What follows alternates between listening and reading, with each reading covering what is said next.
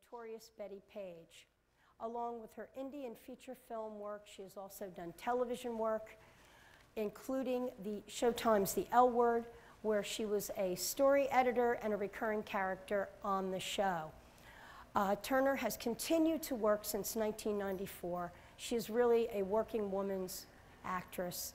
She's been unfledging and ambitious. I think that you will be pleased and delighted to hear her speak of her experiences. She's currently fundraising for a film called Creeps, which is an independent feature once again. It is my great delight to introduce to you me. Why are you doing that to me? Did you not say my name? Oh, come on out. Guinevere Turner. Yeah. And my mic is on. Yeah, you guys can hear me. Yeah, okay. I'll take that as a thumbs up. Hi, Deb. Hi, Gwen. Oh, we have a clip reel? Yeah, we do. Oh my God, I love clip reels. Yeah, well, but I have to stand back and look at it. Okay. Oh, I might have to, too. Does it not have sound?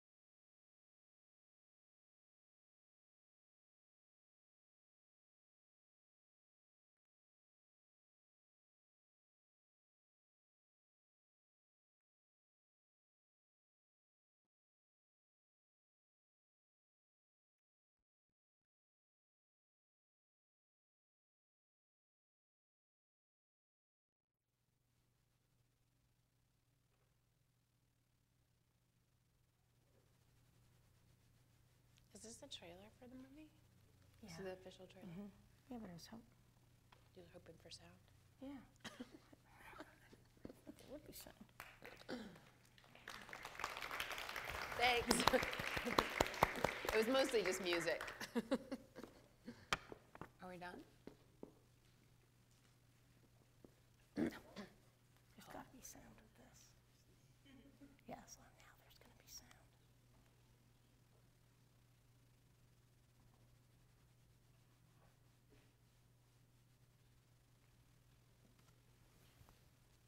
What movie is it?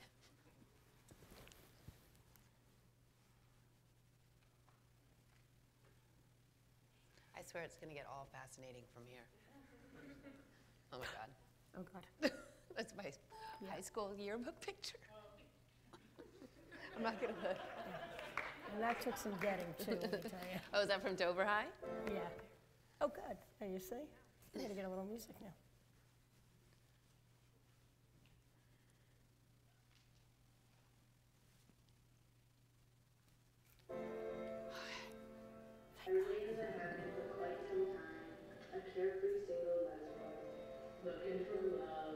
Don't fear too many things. It's dangerous. Don't say so much. You'll ruin everything. The girl you're going to meet doesn't look like anyone you know. And when you meet her, your toes might tingle or you might suppress a yawn. It's hard to say. Don't think about it every second, but just don't let yourself forget. The girl is out there. I just want to find a girlfriend and have like no patches, no glitches, no booby traps. So you slept with me. You slept with her. You slept with her. And her. No, not me. Yeah, how long do you suppose it's been since she had sex? She's just a little shy. Never underestimate the power of a woman that's been deprived of the honeypot. She's really nice. She's doing all this thing. One word for you. U-D-L-Y. She ain't got no alibi. She's ugly. You want some tea or something? Sure, okay. Wow, you've got a lot about tea. How long do you think it'll be before they consummate? It's going to be at least 2 or 3 more dates. 2 or 3 more dates? What is this, a lesbian Gandhi? She's got this ideal girlfriend in her head. I think it's something like hip-hop Barbie. Give us a She was sitting on the couch. She was sitting like over there, and she was cutting her nails. And so I started cutting her nails for her.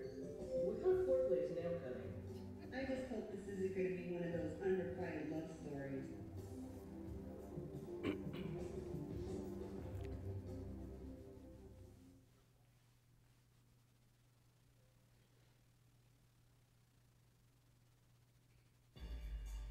New car.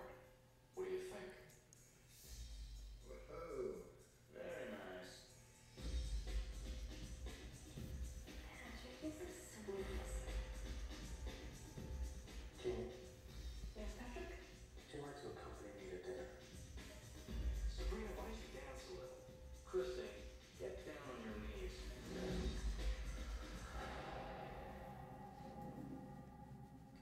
We're not through yet.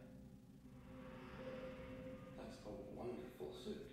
Looks so soft. I don't think I can control myself. If you stay, something bad will happen. I feel lethal, on the verge of frenzy. I think my mask of sanity is about to slip.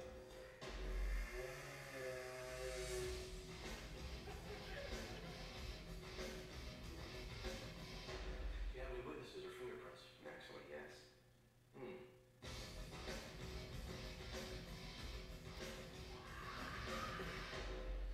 I know my behavior can be erratic sometimes.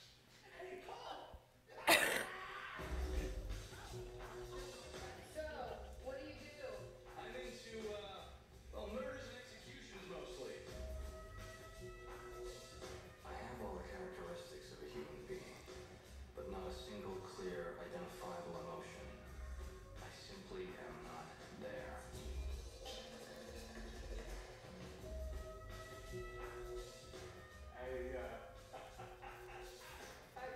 You have to kill a lot of people!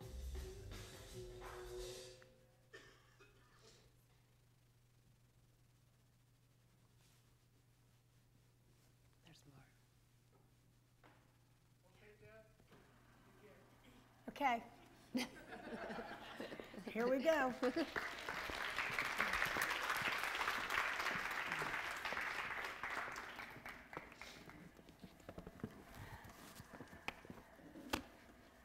loud. Rise of the curtain. What would you like to know? Oh, I've got a lot of things I want to know. Well, the first thing I was going to, say to you is that, today is Throwback Thursday, but you've already seen the, Yeah, you dug up my high school yearbook photo? yeah, yeah. And That's so actually, crazy. that was actually a local historian in Dover that actually was able to do that. A friend of ours, Stan Schoonmaker, in the Dover Museum. Really? Yeah. So he was able to, well, there you are. Projected on the curtain. You're kind of a little wrinkly, though, not in person, but. Oh, my. Okay, well, anyway, it's a throwback, and you're not wrinkly in real life, so. Maybe you could tell us a little bit about your New Jersey roots. Like, how did you come to go to Dover High School, for instance? My mom grew up in Dover, and my grandmother was also there, and so I lived with my grandmother, and went to Dover High for about 9 months. Coincidentally, my mom was pregnant with my sister, who's sitting right there.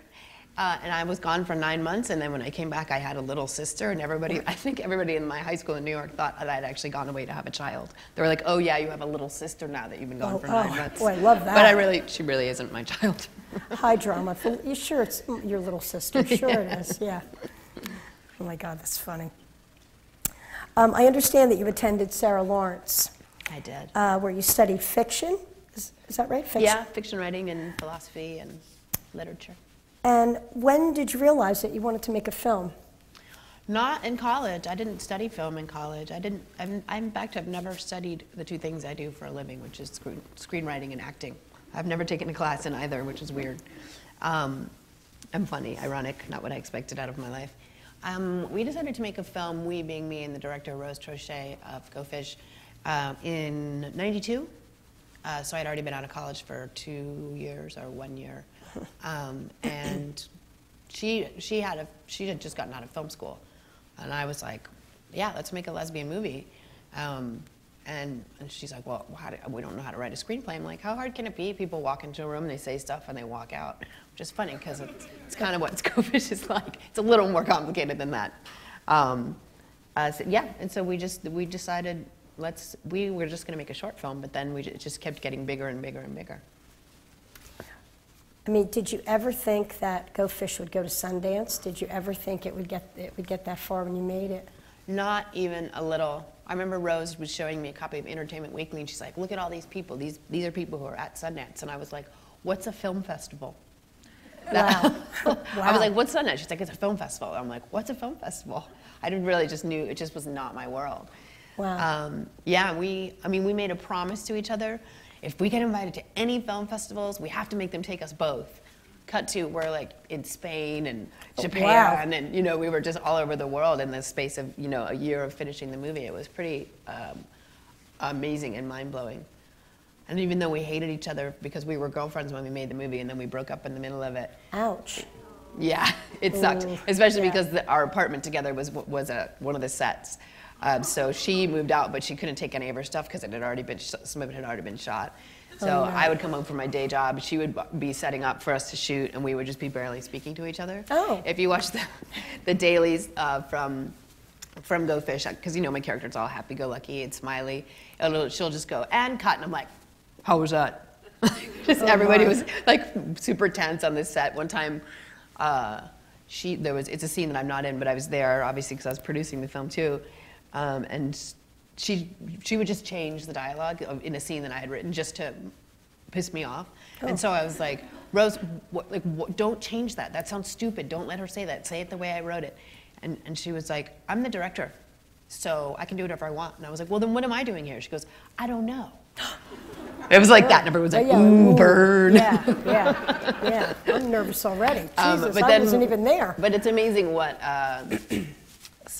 unexpected success can do to a relationship, because we were forced together all the time, and we would fight, but we eventually were just like, wow, look what's happening to us. We just never in a million years thought that this little movie and this little idea would take us to all the places it has taken us. Yeah, and for each of you, you've both really gone miles past that.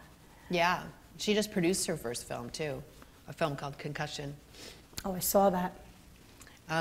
Yeah, so it was a really unexpected, exciting ride. And the thing is, well, I always laugh with her because as girlfriends, we were like, we want to do something big.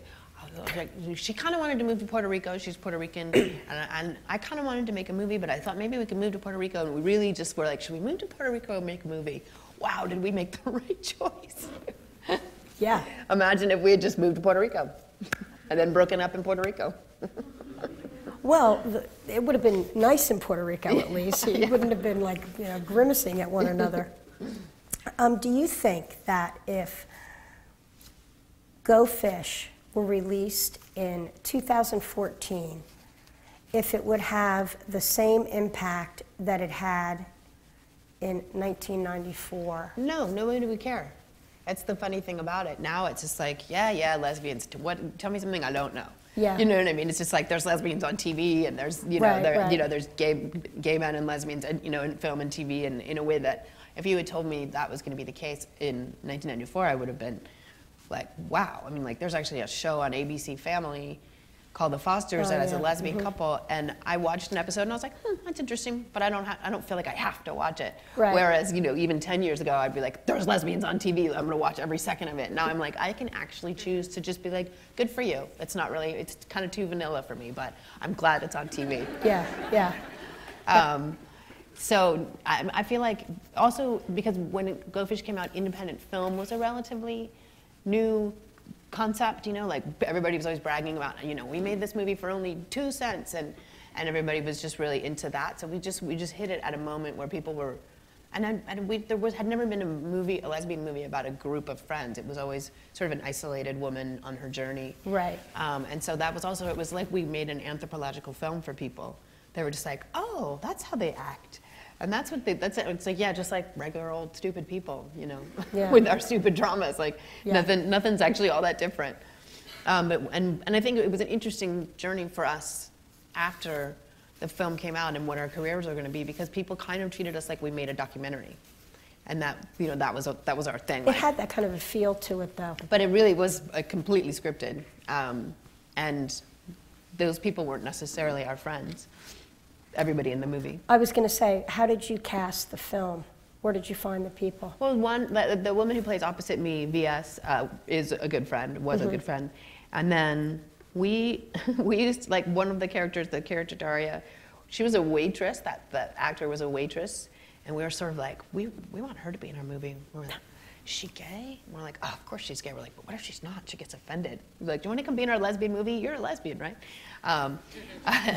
And she was, so we just sort of did that. We would go out a lot, and we would have fundraisers and just try to, like, meet as many women as possible and get them on camera. There's actually an entire part of the movie that didn't make it into the movie, which is we just would interview women, documentary style, about their experiences of coming out, or, you know, relationship dramas they'd had, just about sort of the lesbian experience. But then we ended up pulling it out because we just took it in a different direction. It used to be a hybrid narrative and documentary. And you wrote that great scene. I love that scene where I believe the character is Daria, who goes out and she has sex with a man. And then there's that sequence with the bride and all of the women judging her. It's such a great scene. It was an interesting thing because it was my idea to have a scene where, you know, a woman who considers herself a lesbian just goes out and has a one-night stand with a man. I just thought that's an interesting thing that happens, and people don't really talk about it in our community. Half the crew threatened to quit. It was all women, all lesbians. They were like, if that scene goes in the movie, I'm quitting. I'm not, you know, gonna. And I'm like, see, now that really means we have to keep it in, because look what it's pushing buttons with people and causing controversy. And the number of times after screenings of that movie, and someone would come up to me and say, I had a one-night stand with a man, and then none of my friends would talk to me, and they said I wasn't a lesbian anymore, and I got isolated by that. I'm like, see, just one night, and all of a sudden your entire identity comes into question. And I thought it was really interesting. A lot of women really connected to that. So it was drama. Because we also, you know, part of us was like, well, this is, you know, it's too advanced for some people to understand, but then we're like, F it. Yeah, well, I think that's very true. I think if you're not a lesbian yourself and you're not getting criticism in the way that this character did, it would be hard to understand it, because people are so into sort of pigeonholing you. You say you're this, so behave like that, and if you don't, then you're outcasted in the community. But I feel like it's a new generation. It's so much more fluid and so much less attached to labels than that way, I think, which I think is very cool. But back to your question, I really think that if Go Fish came out now, everyone it would be a blip. It would be insignificant, which is just is a good thing, because it means that we have made a lot of progress in terms of gay and lesbian representation in film and TV. And do you think in films today, 2014, there is an equal amount of representation for lesbians in film? Do you see that now? Well, what's crazy and what is game-changing is the internet. Because the number of lesbian web series that there are is insane. You can't even keep up. And so I feel like if you spent all day, you couldn't watch a piece of every single lesbian that's out there being represented in TV, but in particular in web series. Wow. It's crazy. I feel like lesbians are particularly obsessed with making web series of themselves. Well, that's pretty weird. Wow. Which is cool. Yeah, I mean, it's completely accessible, right? I'm about to actually be in a web series called Les Be Friends. Oh, nice. Yeah, we're shooting it in a couple weeks. Well, that's pretty cool. Yeah, I get to, for once, my character is not, I always get, no matter what, whoever I play, it's always a nightmare of some kind. Oh, no. And this woman is a nightmare, but she's at least not a slutty nightmare. She's an uptight nightmare. So she's very, you know, just... Yeah, I have to see that, because I can't even imagine. Of me just being tightly wound and like all type A, control freak. There's a part of me that's like that. Wow. I mean, in the L Word, you played pretty much, A nightmare. Slut. And, well, that, and pretty, pretty nasty, right? I mean. Oh yeah, she's a bad lady. Yeah, She's Gabby DeVoe, the character I play on the L Word, was she was our first real villain on the show. After the villains then piled up, but my character was the first one who'd just be like, she is no good. She was no good, but you couldn't stop watching it. It was really fun to play. Yeah. Oh, I'm sure. I'm sure. It was just like a more nightmarish version of me. Oh, and this new thing, it's more nightmarish? No, I'm saying Oh. that Gabby DeVoe was just like playing a more nightmarish version of myself. And in the L Word, when you were writing the series, which character did you like which character did you like writing the most? I loved writing for Leisha Haley, who played Alice, because Leisha would, no matter what I would write, she would make it funnier when it came out of her mouth. Like it was just always, you just always knew that Leisha was going to make it look good. And also Erin Daniels, who played Dana, was really fun to write. She has sort of flawless comic timing. And then they killed her. They killed her. I didn't work on the show when they killed her, but I was shocked that that's the character we were like, Eileen, the creator of the show, everyone hates the Jenny character. Oh God, yeah. Just kill her. And then they in was the like, end they did. Jenny is the star of the show. She's the main character. She's the center of the whole thing. And we're like, oh, maybe Jenny's you. Sorry, we just told you everybody hates you. Yeah. Jenny, you've got to go. And then in the end she did, and nobody knew who killed her, right? Is that what happened? I stopped watching after. Yeah, I think so. I think it was like, I think it was one of those deals where it was like, who killed Jenny Schechter? And right. Oh yeah, I remember hearing about that. It was great after I didn't work on the show, because then people would come up to me, season 3, season 4. Why is Beth blah blah blah? I'm like, I don't know. I haven't seen it. I don't work on it. Nope. I just. I haven't even seen it. She brought back my character for season 6 for one episode. I actually haven't seen it. I met this woman once who said, I am never telling anyone anything about my life and my relationships again, because every time I tell somebody a story, it's on the L Word the next season. oh my God. I was like, come on, that just means that there's only 12 stories to tell. No one's copying you. It's stealing your life. Yeah, oh my You're God. just like every other lesbian. Yeah. Don't pat yourself on the back too much. Yeah. That's my story. Oh, yeah, it's my story, and I'm sticking to it. Your work on American Psycho. Now, this must have been very controversial because of, the content of the movie. But what I wanted to ask you is, how did you come to auditioning? How did Christian Bale get involved in the film? I mean, it's the Bret Easton Ellis novel. And, I mean, that must have been when you and Mary Harron got together to make a film out of it. What was it like adapting from the novel into film? There must have been so much you had to take out. Yeah, I mean, I don't know if anyone in this room has read the book, but it is, to use a California term, gnarly. It is so epically violent and disgusting, and so epically sexual that turns into violence. It's a really disturbing book. And I'm little known fact about me is I hate scary movies and I hate scary things. I never would watch this movie if I didn't make it. And Mary Harron knew that about me, but she said, you have to read this book, and I think we can make a really great movie out of it. And I was reading it like, oh my God, what the? And but I saw what she meant, and so we went to this place in Mexico and just spent like 3 weeks just going through the book, reading it to each other. Would have actor friends come down and visit us for a day or two and read passages and see how dialogue sounded, and then we would go to bed and wake up in the morning and say, which part of the book did you have a nightmare about last night? Because we were just creeping ourselves out because it's so rough. It's a pretty creepy book. Yeah, I mean, it's pretty creepy. But it's been an interesting journey with that. So it's been 10 years since that movie came out, and more than that, 13 years or something like that. And people, to this day, women will come up to me and say, I thought that was just going to be just a horrible slasher movie, but I finally watched it, and it's actually a really smart feminist movie. And I'm always like, but just to be clear, for the last 12 years, you thought I was a total sellout and was just writing slasher movies, and now you've realized. Now you've turned it around. But it's kind of amazing to me. I think a lot of women in particular it just judged it the way if Gloria Steinem says that American Psycho is a bad book, but it's going to be a bad movie, and we don't care who made it. If you had told, because Gloria Steinem, famously the mother of feminism, in case anyone doesn't know that, famously took Leonardo DiCaprio aside. He was supposed to play the lead, really? and said, "You can't do this.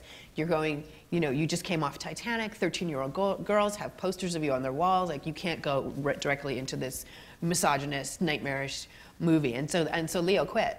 Just confusingly enough, Gloria Steinem ended up marrying Christian Bale's father.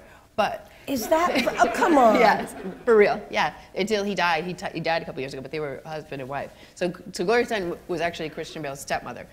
Oh my God. But if you had told me when I was 19 that I would be doing something in my 20s that Gloria Steinem would be speaking out against, I would have burst into tears. Like, where do I go wrong? Yeah, The mother of feminism hates yeah. me. And I actually met her last year, and I was just excited to meet her. I mean, she's this iconic, important figure in women's history. And so I just went and said hello. We were at some kind of reception, and the friend that I was with said, "You know she wrote American Psycho, right?" And I was like, "Oh God, don't tell Gloria Steinem I wrote American Psycho. She's not gonna like me." And she was like, "Oh God." And she said, "I think that the woman who directed that movie must have been molested as a child." Oh no, come on. That's what she said. I was like, "Shh, don't speak, Gloria. Shh, just speak, Gloria Steinem." Yeah, I was like, I just changed the subject. I Wow, where didn't did get in that an argument. come from? Yeah, I know. It was kind of a That's intense kind of a, thing to yeah, say. it's a totally left I was like, well, thing. obviously she's my friend. So anyway, that was a weird Gloria Steinem sidebar. But Christian auditioned, and it was kind of a fascinating audition because he was just off a plane from England.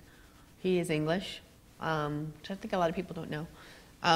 And he was all sort of rumpled, and he was pretty skinny, and he had the cute, crookedy British teeth, and we were sort of like, wow, well, we knew him from some of his other work, but can he pull out this? And he gave such a great audition, and then he went about the business of completely transforming himself. He got his teeth made. He's like, I'm just going to copy the way my lawyer looks. He seems like the ultimate American dude to me. Oh my I'm going to get God. my teeth done like him. And he only spoke in his American accent ever for the whole time we were shooting. Wow. Yeah, off and on camera, and he never socialized with anyone, but he was always exercising. He was basically being Patrick Bateman, which was a little creepy because we all had to work with him. Yeah. And he just completely transformed himself. He got himself that insane body, and a perfect tan and perfect teeth and a flawless American accent. There's only one part in the whole movie where I can hear his British accent come out, just a little bit. Wow. He's pretty much a scientist, that man.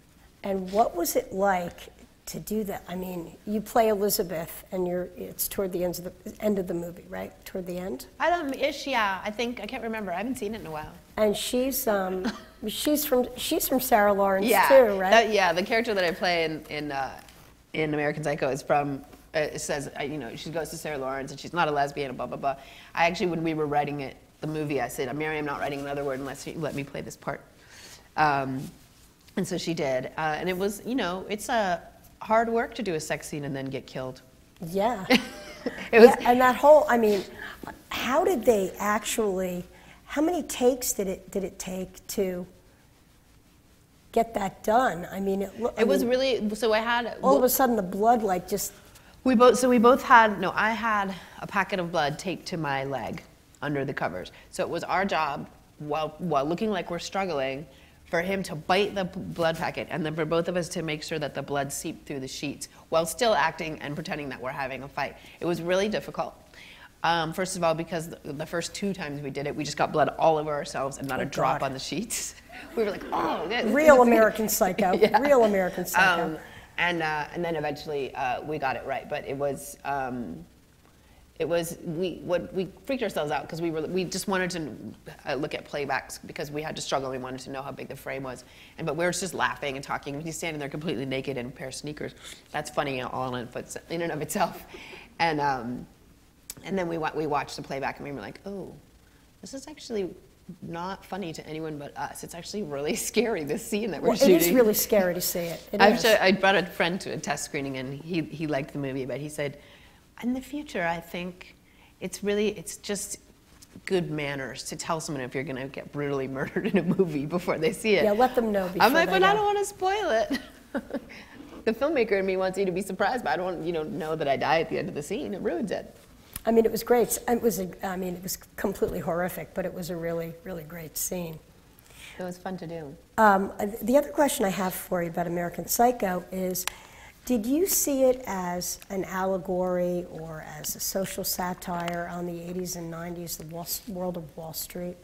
Yeah, that was the idea, sort of a satire about 80s consumer culture, basically. I mean, I think that's what Brett was going for with the book, and we tried to stay true to that. I mean, our conscious choice was to have most of the violence take place off screen, except for the one scene where he chases her with a chainsaw. We're like, we gotta go one classic horror movie. Yeah, that was pretty scene. classic, yeah. Yeah, and then other than that, it's sort of just about to happen or it just happened. Because then your imagination, he just opens up that drawer full of gnarly looking tools and that's the end of the scene. Yeah, and that's the end of it. Yeah.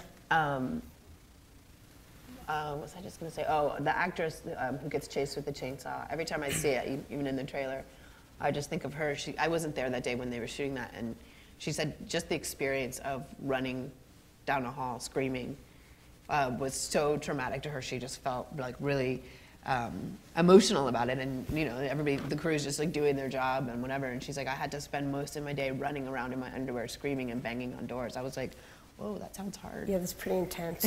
All day long doing that. Yeah. And the other female characters, like Reese Witherspoon, who plays Bateman's girlfriend, was that a commentary on how women tried to, assimilate themselves into this Wall Street culture? The padded shoulders and the... It was more, the women in American Psycho to me they're just for men to have. They sort of like, they're as good as having a nice car or the perfect business card or the nice suit. It's like you have the perfect Reese Witherspoon looking blonde girlfriend and she's just one of your assets kind of thing. Yeah, so it doesn't really matter what she says because... Right, it's just about how she looks and how appropriate she is and if other guys are jealous of what you have. And I'll tell you, the business card scene I think is everybody's favorite. And it just came out recently that the word acquisitions is misspelled on the card, on Patrick Bateman's card. Oh, no. Which the internet loved. Yeah, it's misspelled. Oh, no. Isn't that embarrassing? And there's a close-up of the card. Oh, no. Oh, no. Oh, no. Not good for him. For the production designer. How was it working with Mary Harron?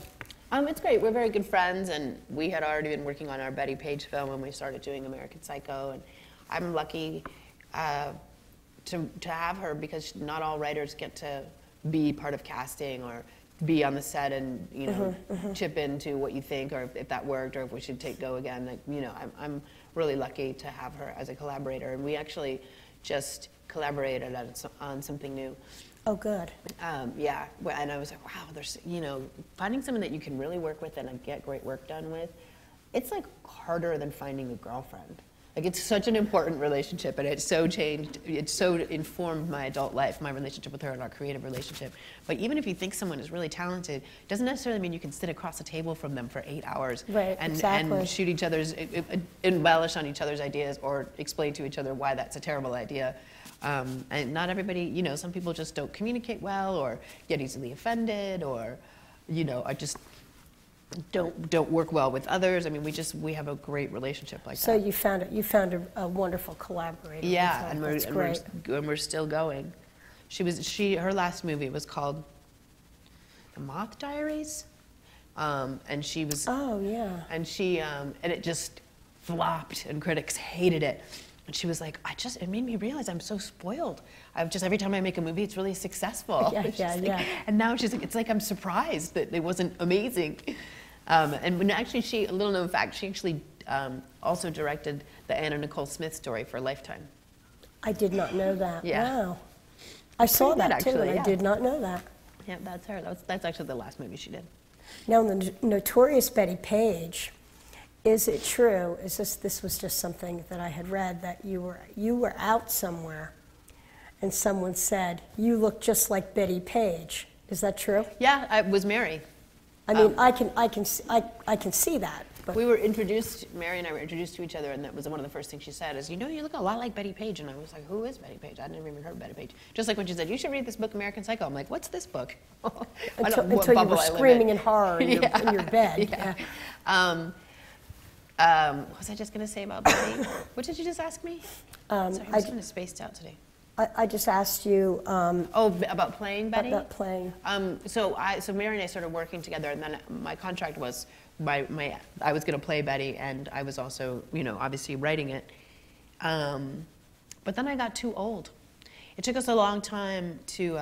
We were writing that for a couple years, and then we stopped and did American Psycho, and then we went back to it. And so by the time we were ready to shoot, I was 34, 35. And, you know, Betty has to be 18 in the movie, and I, you know, there was no way I was going to look 18. But if I had wanted to, I could have forced them to cast me, contractually. I think you could have pulled it off. I don't know. It was the thing was the filmmaker in me trumped the actress in me, because I just thought, if it's me, then it's going to be a limited budget, and that means it's a period piece, and everyone's going to suffer, and everyone's going to be looking at me like, this better be good, because we're working for nothing. You better be amazing. But if it's not me, and it's Gretchen and Ma, who played Bettie Page, we can raise more money, and, you know, we can do it properly. And so I just, you know, and then we were able to make it for about $6 million. And it looks pretty and sparkly, and you believe the period, you know. Period pieces are expensive to get it right. The trailer is really wonderful for the film. It's really good. Quite good. I love it. It's really good. You are currently working on a film called Creeps. I'd like to know who the Creeps are. The Creeps are two best friends, a gay man and a lesbian. And the story is that they, her ex-girlfriend is having a big art opening, and they want to go. And as you do when you see your ex, you want to look as good as possible. And so they decide that they're going to need to have really good skin next week, and the only way that they can do that really is by not drinking or doing drugs. So they make a pact to not drink or do drugs, but they fail miserably, and by the time they get to the event, it's a complete friggin' disaster. Is it just like a hot mess? Yeah, it's a complete mess, and they just, you know, they lie to each other about secretly, you know, having a drink, and they, you know, their friendship breaks up because, you know, everybody knew that the new girlfriend has the ex-girlfriend has a new girlfriend, but nobody told her, and so it's just all drama, but it all takes place in 1 week. And so, how far into the process are you with it now? Well, they did an Indiegogo campaign in the fall, winter, which is such a fascinating process.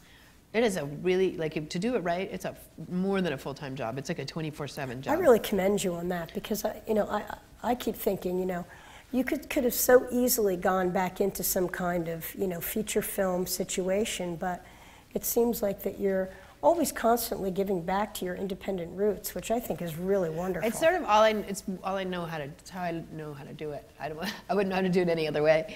But now I'm sort of stuck in a little bit of limbo, because we raised $52,000, which I have to remind myself is a huge chunk of money. But my goal was $200,000, and that's what I needed to shoot the movie. So now we're sort of stuck in. Are you still raising? Are you still on Indiegogo? No, those campaigns are always finite. Okay. But there's a website, it's Creeps the movie, where people can donate if they want to. And we're thinking actually of turning it into a TV pilot. Because that would be great. Because we can make a half-hour TV pilot for $52,000. Like Ab Fab. Like Ab Fab, yeah. It does have an Ab Fab vibe. Except with, you know, a lesbian almost. and a gay man. Yeah. Better hot messes. Like the other two are. Yeah. So we're thinking of doing that. I think we might actually do that, because there's so much opportunity for viewing now, because of, you know, Amazon is a channel now. Do you remember when Amazon was a place where you got books, just actual books? I know. Hulu is a channel now. Netflix is a channel, obviously. Like so there's a lot of exciting places for TV, and I think because Netflix has Orange Is the New Black, I think its competitors are going to want something that has homos. That's where I come in. So it sounds like you have always got your little feelers right out there. Yeah, that's my job. I admire that. I admire that a lot.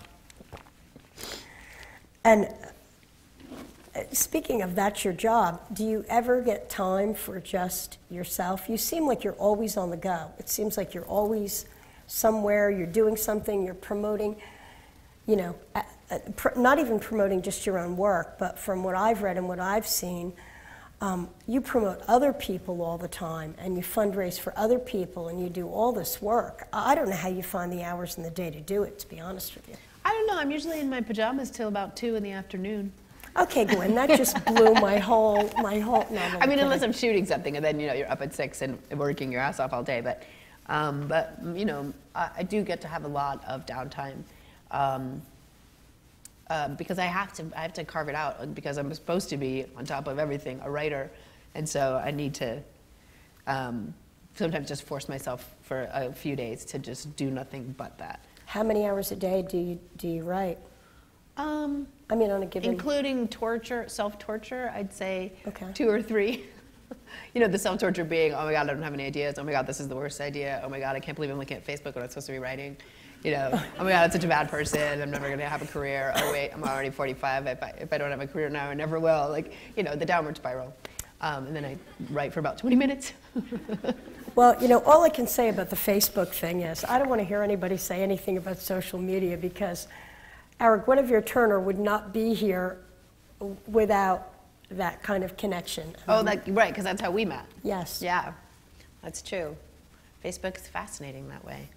And I have a little story for you, actually. Mm-hmm. Probably 7 years ago or so, I was ordering films. I had just started teaching a film class on campus, and it was during the summer. And I had seen Go Fish, and I was looking for other films that you had done. And I researched Frameline features, and I thought, okay, this is good. I'm going to find some things. So I found a lot of the shorts that were out then, and that they were on VHS then. Mm.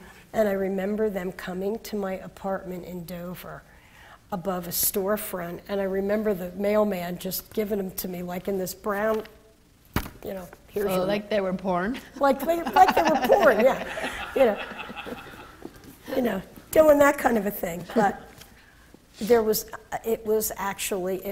the film Hummer. Mm. And every single time, it was 3 different times, I got the film, and there was something wrong with it. So finally, I would have to send it back. And finally, I called Frameline, and I started talking to this nice woman on the other end of the phone. It was Dana Johnson, right? And there became a little bit of a joke about Gwen Turner.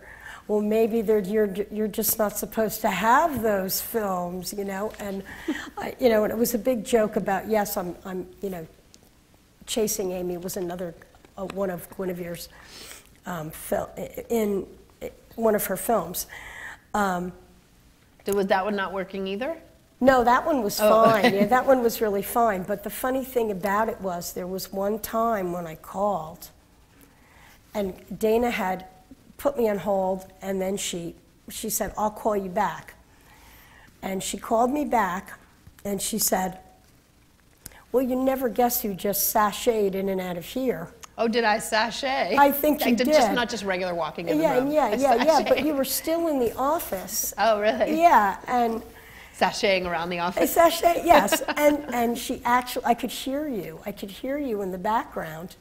And I thought, oh my God, I was in my office in the CH building, just thinking like, oh my God, Guinevere Turner is right there. And so she's talking to you. Well, she's telling you about how I'm not getting the tapes and the whole thing. And I don't know if you remember this, but you got on the phone. I did? Yeah, for like 3 seconds, and you were like, oh, well, I'll make sure that you get the shorts, really. Did I? Yeah, and you made, yeah. And I did. And you actually sent me Hummer and another one. You sent me another one. Wow, that was nice of me. So that was nice of you, and I never got a chance. And uncharacteristically organized and following through on what I said. Yeah, well, and I never got a chance to, I was probably like 75 shades of red on the other phone, but I never got, other side of the phone, but I never really got a chance to thank you. So you're welcome. I am thanking you now. So what advice do you have for students women that are interested in going into filmmaking? Is film school the way? Is that the sure way to go? Everybody's path is different. It kind of depends. I mean, I didn't go to film school. There's also a world of stuff I don't know. Is that where the shorts help you? Yeah, that feels like film school. Yeah, I mean, it's an expensive way to learn because when you make a mistake, it's it's my money and it's mine to mess up. But yeah, I've just learned from being on sets as an actor, and I'm always watching what the director's doing and how things work, and how do you get certain things out of certain actors. It's my favorite part is working with actors, and I've worked with a lot of non-actors, which is interesting because basically you just have to trick them. Oh boy. Yeah, and I hate when people try to trick me as an actor to get a response out of me. But sometimes the smartest thing to do is I think a lot of people, especially non-actors, they freeze at the word action because you're on a set, it's hustle, bustle, hustle, bustle, and then it's all action, and everybody's quiet and looking at you, and people get flustered. So I often call cut, but tell the DP to keep rolling, and just see if I can get them to be natural. That's got to be a very hard job. It is, but it's fun because when it's good, when you finally get the person to do. I remember I was working on my short Hummer actually, and the woman who plays opposite me was just so nervous, but she was so cute. I just really wanted her to be in my movie, but she was so nervous, and especially in the beginning of the day. And I said, Trish, by the end of the day, you're going to be so exhausted, you'll do anything just to get out of here.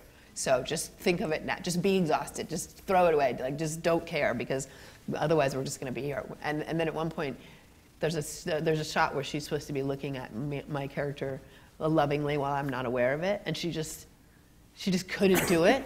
And my script supervisor, who's Jamie Babbitt, the director, she just goes, "She's Angelina Jolie," and the actor's face, her face totally lit up, and that's the shot that's in the movie.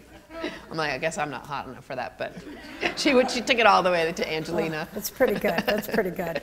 That's really good. Now, in terms of acting, not do you prefer it, but do you see yourself doing more acting in the future? I would be doing so much more acting than I am now if I had the opportunity to. I'm trying to. I'm in this movie called Who's Afraid of Vagina Wolf. For real. Is it on DVD yet? No, it's going to be out on Amazon and Netflix, but not until June or July. Oh, and I had a lot of, so this is a movie that I'm in where it's about a group of women trying to make an all-female cast movie of Who's Afraid of Virginia Woolf, the famous Elizabeth Taylor, Richard Burton movie, and I play the character who's playing Elizabeth Taylor, which was so incredibly fun because especially in that role. Yeah, I would say to the director, just so you know, I'm not playing a good actress. I'm just playing an actress who's playing this part. So basically, that just meant I had an excuse to just nothing was too over the top. So I'm just going nuts in that movie, being someone who's doing a bad version of Elizabeth Taylor. Are you totally Liz with her, kind of swaggering? Oh yeah, just boy. Just being just being a nightmare. But it was really fun, and actually Outfest, the LGBT festival in LA gave me a Best Actress award for my performance. I saw that. Congratulations. Thank you. And so I'm hoping that awesome. Because that'll give me that validation, and maybe I'll get more acting work because I really love it so much. And it's just a known fact especially as you get older as a woman, it's just there just aren't as many parts. And I just really want someone to write a part where I get to play a smart doctor or a courtroom lawyer or something. Nobody's ever let me do that. I've been a mom a couple times this year, which has been interesting. Really? Mm-hmm. Yeah, working with a 5-year-old. I could sort of see you as the doctor, the lawyer. Thank you. That's what I want to do. I worked with a 5-year-old this summer who was playing my son, and the whole movie takes place at a wake. And the person who's dead is my child. But there's my living child, and then there's my dead teenage daughter. And so we're supposed to be, it's sad. We're supposed to be really sad. And this kid would just be like cracking me up and like goofing around. And then just as soon as the director would call action, he would just go straight into funeral mode. And I was like, all right, Timmy, I don't know. I can see you're a different kind of actor than me, but I need to focus on being sad. So stop. Put that sock puppet away, and with its French accent, and let me focus. And he was like, okay. But it's just funny, like completely different process as an actor. Like I actually had to be like, let me think of someone dead. I mean, think of how I'd feel if I had a dead child, you know, and he was just like, he was just a natural. He's going to be famous, I think. Wow. They say John Travolta is like that. Oh, you mean when John Travolta was a boy? No, they say that he is on a set, that he'll just be totally goofing around and, you know, making jokes and cracking jokes, and then when it's time, he just completely goes into the mode. He doesn't have to, he's not one of these high-maintenance actors like me who has to actually prepare. Like just sit down and kind of like... Yeah, I mean, one of the actresses in Who's Afraid of Vagina Wolf she was also, we were on the L Word together, Janina Gavankar, and she's like that too. Drive me nuts, because she'll always have her phone, oh my God, look at this, you guys, oh my God, look at this YouTube video, and I'm like, oh God. And then she'd be like, and then she's right there. It's just how some people are, they just know how to switch on and off like that. It's pretty cool to watch, but it's actually really annoying to work with. So I bet you the night at the awards was wonderful. I saw some of it. I saw some of it online, and it looked like it was a great time. The Outfest Award? You mean? Yes. Mm-hmm. Yeah, that was the funny part about that was, so somebody called me like 11:30 the night before. It was a brunch, actually, an awards brunch, and said, you're going to go to the brunch tomorrow, right? And it was someone from the festival, and I was like, ooh, are they going to give me an award? Or they just want me to show up just to, you know, whatever, because they know I wear a nice dress. So then when I got there, I was like, no, I'm not getting an award. They just wanted me to represent for the film. And then I realized that I was just about to get the award, but you know, in like 30 seconds, and I was like, oh my God, I really want to powder my nose. But if I powder my nose right now, everyone's gonna know, it's gonna look like I think I'm about to get an award. So I can't. So I like sort of took my napkin and was like, dabbing my face like this. I was really, I was unexpectedly tongue-tied when I got the award, because the director, who's sitting next to me and is a very dramatic person and a good friend, just immediately burst into tears. Oh no! I was like, oh God, please! I have to actually get up and just like, oh my God! So I was like, so it flustered me, and I was sort of like, thank you. And I'm usually not at a loss for words. Well, before I give you to your audience, I would like you now to just think of me as, hang on. As what? Oh, Angelina Jolie? Oh, thanks. Is that you're giving me your best Angelina? Oh, yeah. Wait a minute. Guinevere Turner, I have a few questions for you. Okay. Welcome to CCM's Actors Studio. Oh, that guy. Can't you see it? I'm getting it. I'm getting. You're going for the. What's his name? I'm going for that. James Lipton. Yeah. So, Guinevere. Mm-hmm. If you had a profession other than your own, what would you like to attempt? I think I would make a very good lawyer. I can pretty much talk anyone into anything and out of anything, and I could spin anything to make it work for me. Okay, now I'm afraid. Okay, all right, okay, that's all right, that's okay. I like it. So if you could, if you'd like to attempt this, I don't see why some casting director can't make you a lawyer on regular television. I'm hoping that will happen. I'm trying to conjure it and make sure that it does. I just really want to do a long, dramatic court speech to the ladies and gentlemen of the jury. Yes, and I could actually see... And if you think that this man is a criminal, something like walking that. Back and forth. Yeah. Hang on a second. Hang on a second, Gwen. Okay. Let me get my questions. Oh no, here it is. Okay. What is your favorite curse word? I like so many of them. A lady of letters and yet a lady with curse words. I like it. I try really hard not to curse because because I can just be so vulgar. But I'm supposed to be a woman of letters who has more than 5 words at her disposal. But probably motherfucker. That's a pretty good one. That's a pretty good one.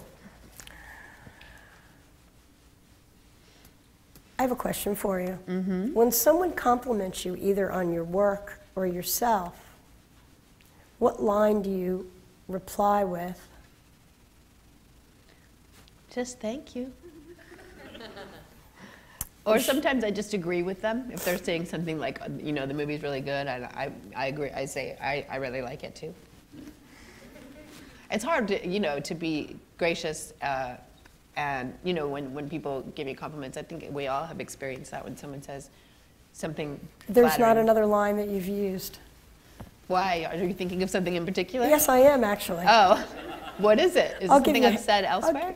I'll give you a hint. It's from North by Northwest. Oh. Go ahead, say Lucky, it. I guess. Yeah. That's it. Yeah, That's I what do was say looking that for. sometimes, actually. How does a girl like you get to be a girl like you? Lucky, I guess. I am very lucky. I four-leaf clovers all the time. If heaven exists, what would you like to hear God say when you arrive at the pearly gates? The open bars over there. Sounds good to me.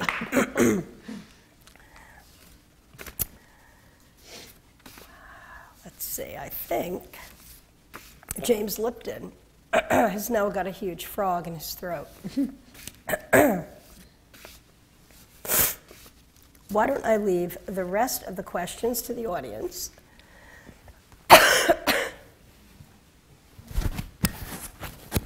Does anybody have a question? Oh, you do. I have two, actually. One, what would you say for future aspiring writers of any genre? And two, when did you come out? I'm quite curious on that one.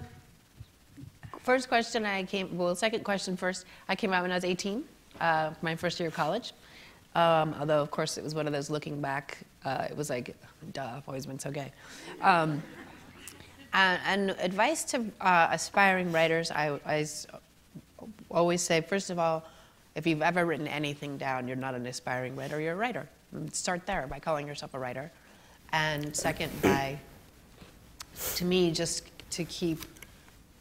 always be writing. You know, to not get stuck on, I can't figure this thing out, write something else. Just like make it part of your daily practice. And don't get stuck. I spent a lot of my early career years, I would just get really stuck and really frustrated, and then nothing would happen. And so to me, it's just write. As a friend of mine says, who's also a screenwriter, when he gets stuck, he says, this is what I say out loud: I'm gonna write the worst scene ever written. And then he just writes it, and he said, and then you rewrite it, and it sucks, but you've made progress. So that is a lesson that I take with me always. I've said that out loud many times, just to get myself through the hurdle. That's when you don't go through hurdles, over the hurdle. Sorry, I have a cold. I'm really sniffly. My question is, like, what's it like to film a sex scene? Is that like really awkward that you're with this person? It is so awkward. You're not actually like. It is the worst. It is awkward. It is gross. It's embarrassing. It's stressful. I've done it a lot, and it's really. I mean, if you're lucky, the person that you're doing it with is someone that you can stand. Which is, you know, it was really awkward doing a sex scene with someone you hate. I did that in the movie The Watermelon Woman. Ugh, just saw a trailer for it. In which movie? The Watermelon Woman.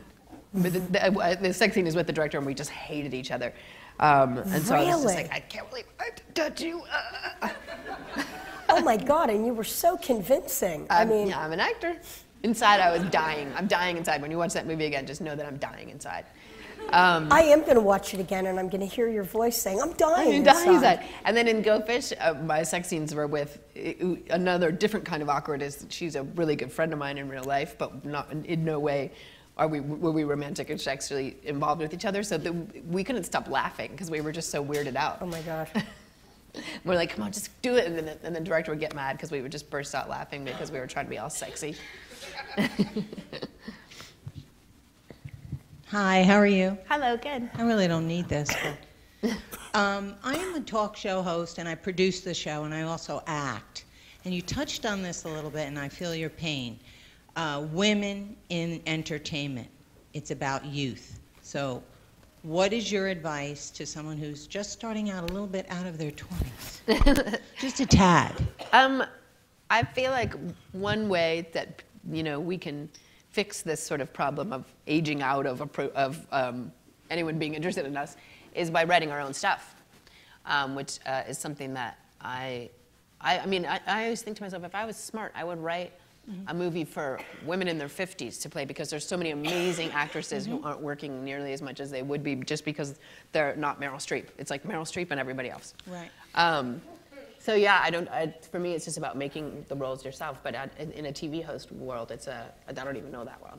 That's a whole other thing. Yeah, but I do write a lot of it too. I didn't want to start putting all my hats out there, but you're right about that. We have to make stuff for women our own age. Yeah. That's really it. And then we make the younger women the secondary characters. Yeah. Instead of the other way around. Instead of 30-year-old women playing 40 and 50-year-old women. Yes, Yeah. exactly. Actually, in my film Creeps, I initially wrote the part for myself. And again, I was like, it was 10 years ago that I wrote it, and I was sort of like, this is a funny story of someone's 31 but not 45, so I can't really play this part. I feel like I'm at a therapist. You're expecting me to cry? Here, Gwen, wait. No. Oh, because I'm sniffling. Oh, Here, wait. Thanks. I once was at a therapist's office, and I was like, this box of tissues is really making me feel pressure to cry. Like, you just want me to break down. Let me. Thank you. You're welcome. Yes, we can share the stage, both seconds. So what does your writing process look like? I have to write first thing in the morning. I have to not look at the internet at all. And I try to do that every morning for at least a half an hour, even though it doesn't sound like a lot. To do that the first thing before you have a conversation, before you get engaged with the world, it's really the only way that it works for me. And I live alone, and I don't have the TV on. I can't think with music on. So it's just all super quiet and about, to me, it's sort of like being as close to your subconscious as you can be and still be awake. Because, because you're still sort of, if you haven't spoken, you're still sort of living partially in your dream. And I feel like that's a really good space to be creative from. But mostly I just don't write at all and hate myself. It's very torturous, my process, because I'll go for a whole week and not have written anything, and then I'll just feel like, I call myself a writer? I haven't written a single thing down. But as my friend Don Roos, who's also a screenwriter who wrote Single White Female and Happy Endings and a whole bunch of great movies, he's also a director, he said that he will force himself, he will put a timer on for an hour and force himself to write for that hour, even if all he's writing is, I'm so fat, I can't believe I'm so fat, I hate my boyfriend. He said, but at least he's written something. He's like, and then for the rest of the day, I'm a writer because I've written something. I think that's also interesting. It's interesting, I do a workshop in LA with screenwriters that I've been doing for about 10 years. And so I've heard a lot of writers talk about their process, and it's interesting how different it is for everybody. I think the most important thing is for people to figure out what makes them the most productive and what works for them. But it's interesting how different it is. Mine is just, I just shame myself into structuring my life around writing. But some people, like, to me, the idea of setting a timer and forcing yourself to write for an hour every day, like Don does, is just psychotic. I know because I tried it, because I'm like, maybe that's what I need. I need to really impose structure on myself. And I was like, no, I feel like I'm in prison.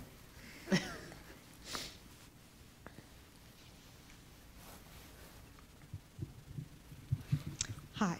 I'm a big fan of American Psycho, both the book and the movie, but as an ardent feminist, I really struggled with the book, and I was wondering if you could talk, you mentioned it, you touched on it, but if you could talk a little bit about how you kind of dealt with those issues that Bret Easton Ellis had that weren't so obvious in the movie. It's so interesting because Bret, no one was more surprised than Bret that women feminists spoke out against his book. He thought he was writing a feminist book. He really did. And he was just like, what? You're mad? But don't you get it? I'm making fun of men. And he was, but he just took it to such a gruesome place that I think it was just, he was trying to make a point, but I think he went so far to make the point that it just became the thing itself. And so we thought, what we really felt like, it's also, I think, a tribute to Christian's performance. Because Patrick Bateman is such a dork that you can't possibly be celebrating who this guy is. And when guys say to me like, dude, you wrote American Psycho, that's so cool, I'm totally Patrick Bateman, I'm like, you're A, serial killer, but B, more importantly, you really don't get the movie because he's a dork. He's not a cool guy. He's a wannabe like guy that nobody can tell apart from anybody else. And so we actually just wanted to, our plan was dial down the violence significantly and dial up the satirical aspect of it, the humor in it. That's about how men compete with each other in this sort of consumerist, kind of hyper-real world. But we still, there's still legions of women who probably think that we're misogynist, sellout hookers, but we know we're not. Do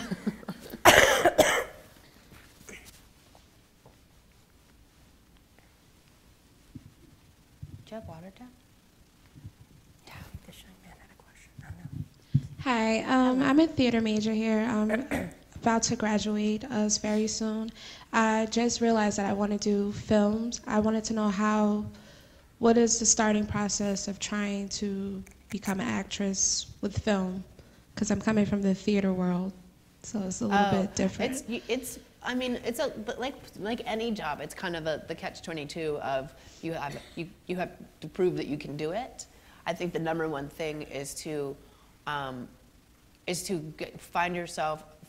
a way to get yourself on camera, because what people are looking at, even an agent, is just what you look like on camera, how you are on camera. Can you do the thing? And so to me, my path is so weird that I can't really, and the world is so different from when I started.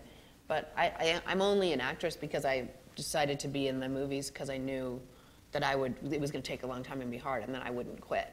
That's the only reason I'm in that movie, and that started a whole acting career. So I don't know, but I think the internet will help you. Okay, you know what I mean? Because now you can get together with your friends and shoot something that really showcases your skills and put it on the internet and share it with people and use it to get an agent. Okay, that's what. And I read your book, The American Psycho. Great book. I didn't write it. Oh, you didn't write it? No, okay. I wrote the I was trying to screenplay. understand. Like I read it. Some of it like a while ago.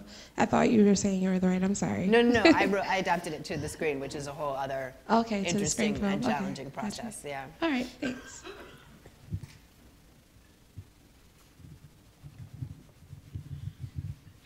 In your writing process, like, how do you deal with if you get writer's block? Do you just like take a break, or do you just power through it? I take a break. One of the great things I think about being a writer is it's your job to experience and absorb everything. So if I'm stuck on something, I'll just go watch a great movie, or I'll just go, go for a walk. Or I'm particularly my particular thing that I do the most when that happens is I listen to storytelling podcasts. I don't know if you're all aware of, there's The Moth, and there's This American Life, and there's just a whole bunch of really cool storytelling podcasts that I find really inspiring. Just hearing people's voices tell their individual crazy stories. So that's my go-to. It's just listen to someone else being creative, and hopefully it'll get me past. Or drink a lot.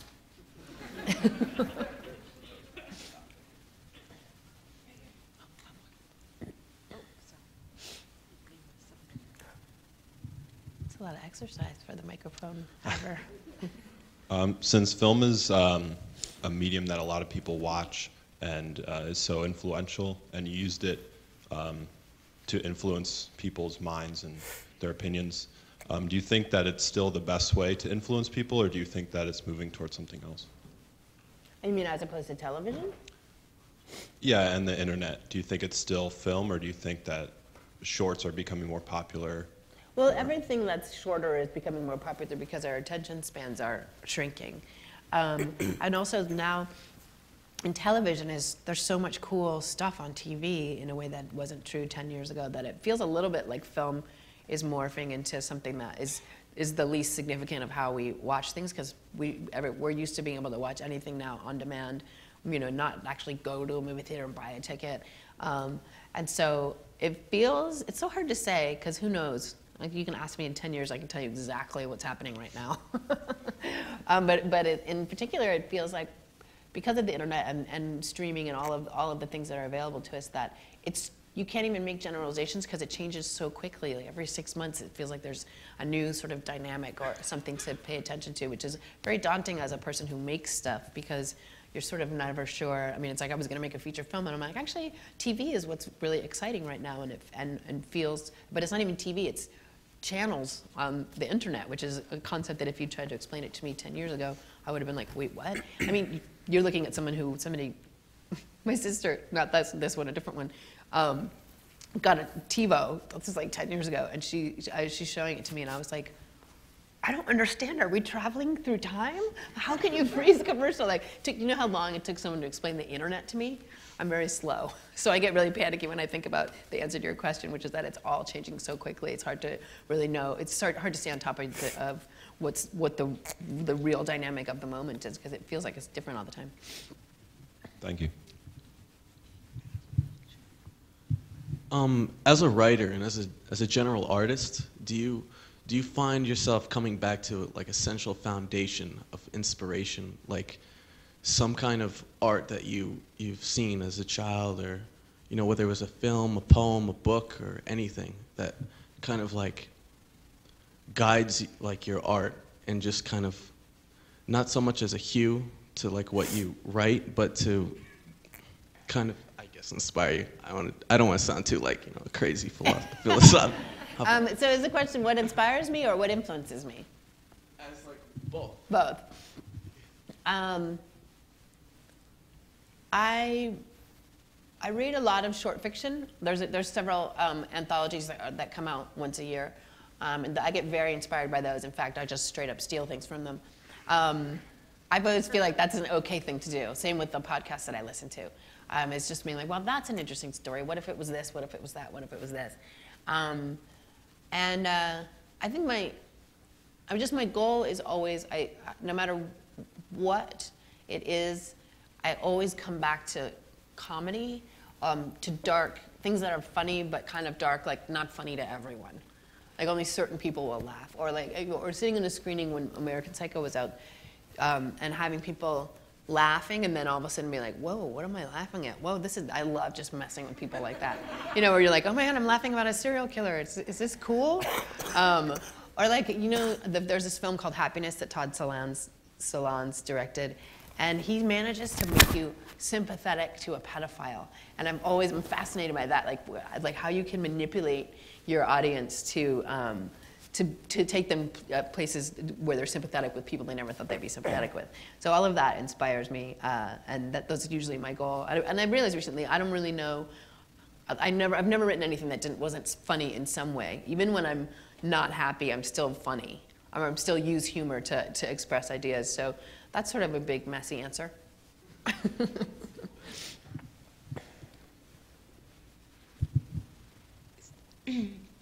Is there any actor or actress that you would really like to work with? Yes. I really want Owen Wilson to play a butch lesbian in a movie. I love Owen Wilson. I'm obsessed with him, and I keep thinking like, oh, I got to find a part for him, and I'm like, I should make him play a lesbian. No one's ever. How are we this far along in gay and lesbian representation, and no one's ever had a man play a lesbian? It's an interesting thing. Like I wonder if it would piss people off, or if it would just be cool. Don't you think that's a cool idea? On the L Word, what was the guy's name? Lisa? Yeah. Oh yeah. Yeah. But that was just weird. That was my idea. Because somebody told me about a biological man, young man who wanted to go to the Michigan Women's Music Festival, which is an all-women, all-female thing that only women can go to, and that he had changed his name to Lisa, and that he was really saying I am a woman, though he was not transgender trans-identified, and I just thought that was such a hilarious thing, and also just a hilarious name to pick. Lisa, of all the names you could pick. It's just such a simple name. Like you'd think you'd be Calpurnia or something fancy and elaborate. Or Angelina. First, I just want to say thanks so much for coming here, and I think it's kind of cool that your sister and your roots are from Dover, Packong, and everything, and it's always kind of like a little sting of Jersey pride when we hear somebody making it on the West Coast and coming from here. But as a writer, I'm working with a friend, and she's a 32-year vet in the military, an Army nurse, and we're working on a project that we were very close to trying to pitch to HBO, and I was just at HBO last night at a private screening. I feel like we're close. We're like very close to that world, but it's very hard to break in. And also, as a co-writer, like there's just, it's funny when you were talking about Creeps, how you thought maybe you could branch off and make it into an episodic or you know, for TV. I feel so strongly that this project we're working on is well placed in TV and lends to that much, much easier than it does to a feature. And we're kind of opposed on this. And I feel like for like HBO original programming and everything, I would probably get that. So what do you do when you're looking at a project and you've, I guess, originally conceived as Creeps as a feature, and then you're kind of rethinking of it as an episodic? One is, as you're trying to pitch the idea or craft it, how drastically does that change the project? And then two, how do you, or for you or for friends that you know, how were you able to break into that kind of world without really an agent or representation? I just made a movie and it was successful, and I mean my path is so weird and unique, and you know, and from that ended up getting a manager and an agent and all of that, and now, I mean, it's really tricky because an amazing script can sit in a pile of scripts for weeks in people's offices. If you ever go into any manager, agent, production company office, you know, there's just so many scripts that don't necessarily ever get read except for the first couple pages.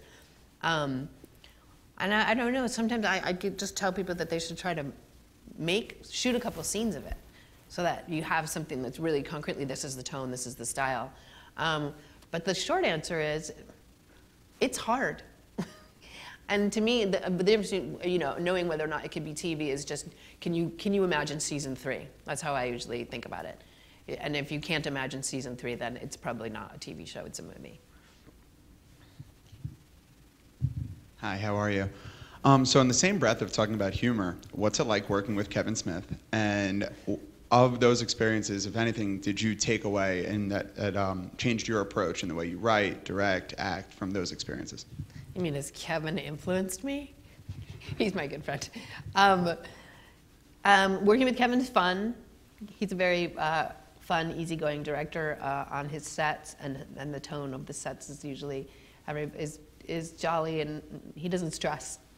He talks a lot though, and he, you know, well, he makes it his business to see how inappropriate of a question he can ask me, which is a fun game that we play, because he just wants me to go, oh, how could you ask that? But I just answer him, and then he's like, oh.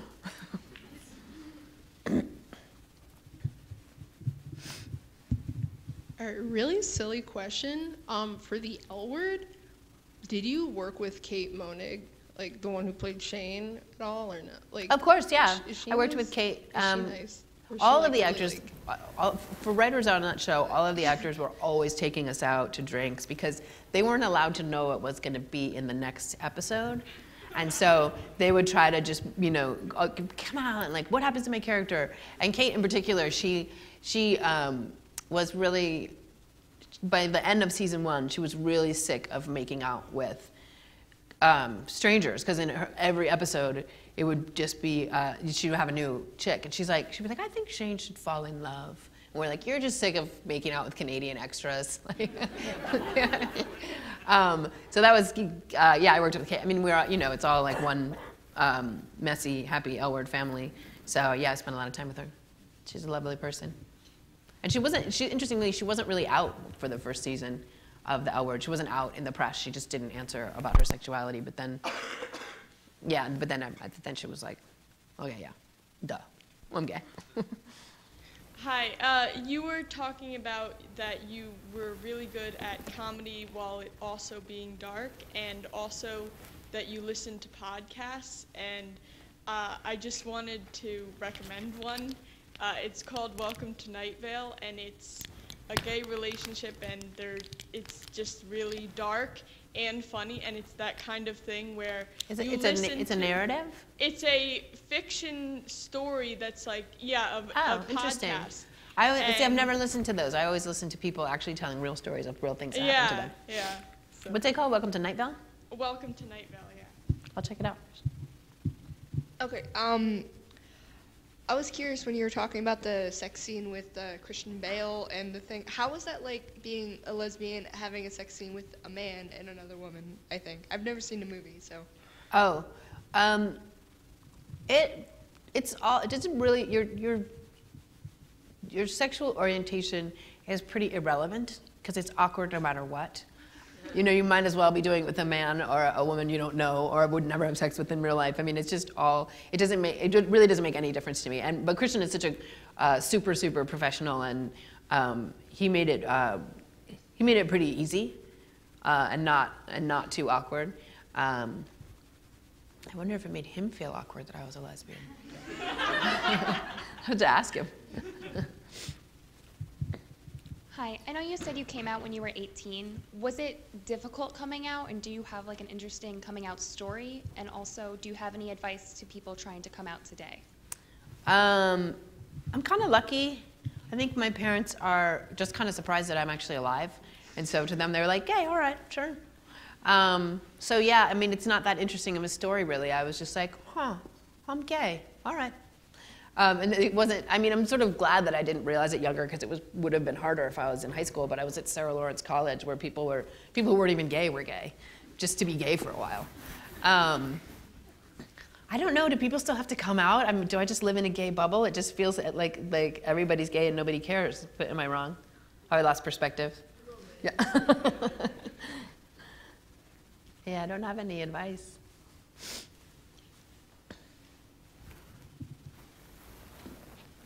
Sorry, stealing another question away here.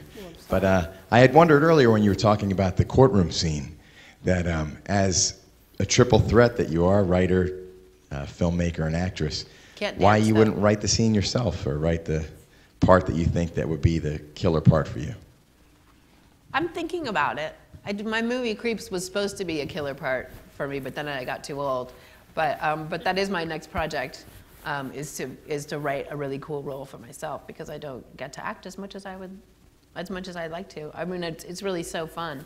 I absolutely love being in production and being on a set. I find it's kind of like being in high school. Like there's dramas and intrigue, and everybody's, has their, you get to see people in crisis, how people are under pressure, and it's really fun. So it's a good idea. I'm going to do that.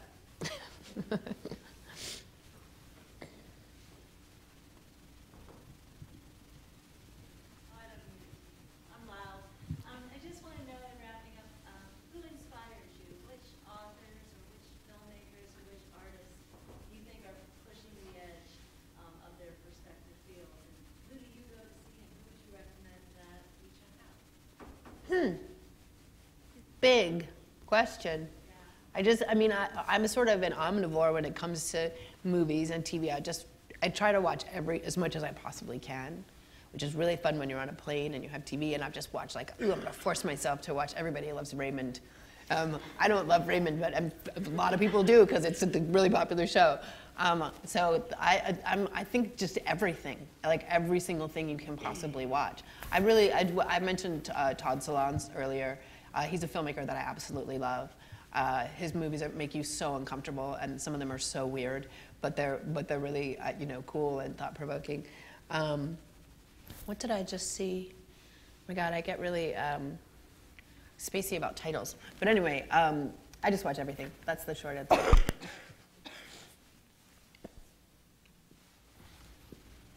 Well, you know what? Since I have the mic, I'm going to ask a question. Okay. I'm curious, you had said earlier how the divisions really have faded over the last 10, 15 years. But when you write, do you write that lesbian consciousness that's been such a part of what you write? Do you write with a lesbian audience in mind, or do you think about how a lesbian community would receive this? Or has your audience kind of become more broad as sort of those divisions die? It's funny because with Go Fish, we were so specifically saying, this is a movie for lesbians, made by lesbians. We don't care who else sees it. This is our goal. But now, I've sort of gone to the opposite extreme. I mean, I'm really lucky that I got the opportunity to write American Psycho, because there's nothing lesbian about it, and it sort of proved to the world that that's not my only voice, and that's not my only axe to grind, agenda, whatever. So now I just try really hard to not hear anyone's voice and not care who sees it and just try to do something that's good and true to the human experience. So it's, you know, it's radically changed over the years. And I feel like no matter what you do, I know from experience that no matter what you do for lesbians, some of them are going to be mad at you anyway.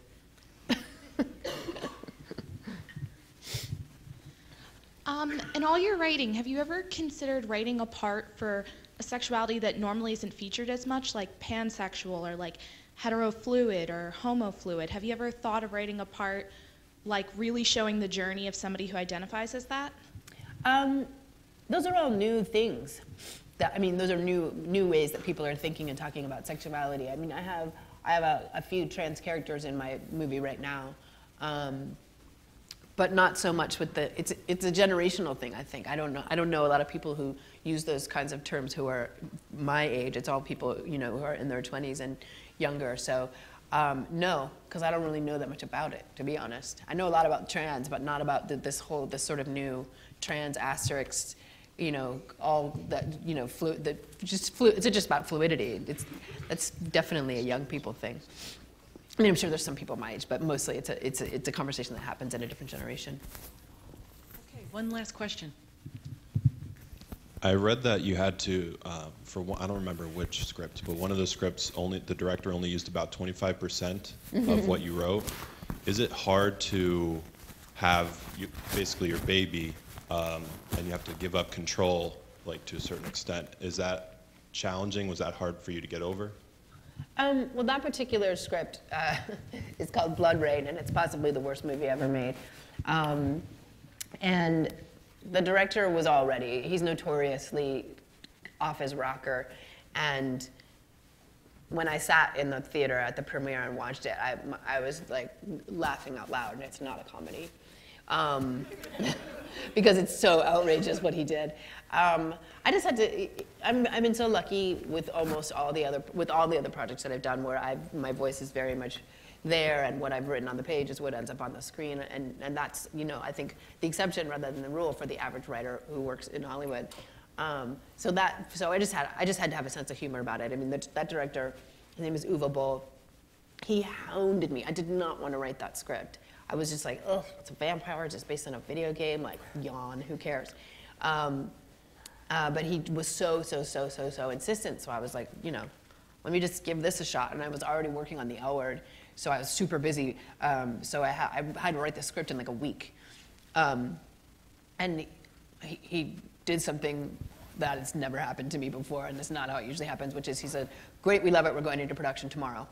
And which meant no new drafts, no back and forth with notes. I mean, when you do a script, usually it's like months and months of back and forth with notes from different executives and from the director and sometimes actors and blah, blah, blah. So the whole experience was so weird and foreign and shocking to me that I just laughed.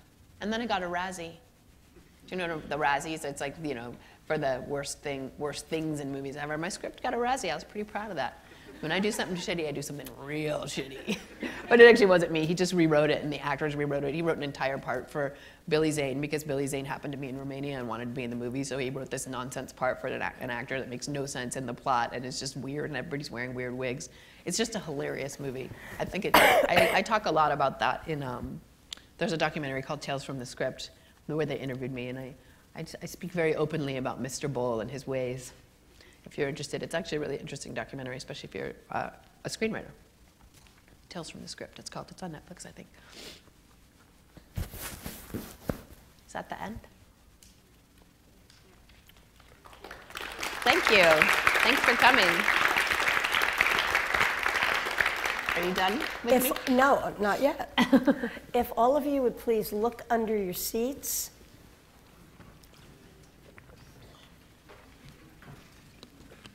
If you see a little black piece of paper,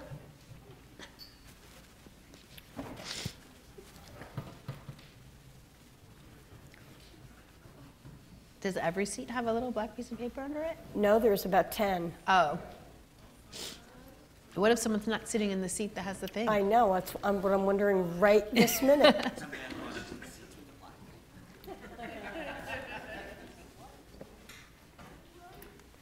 It's like an Easter egg hunt. It is kind of. It is. There's one. It's like Charlie and the Chocolate Factory. It sort of is, really. I swear I didn't intend it to be like this.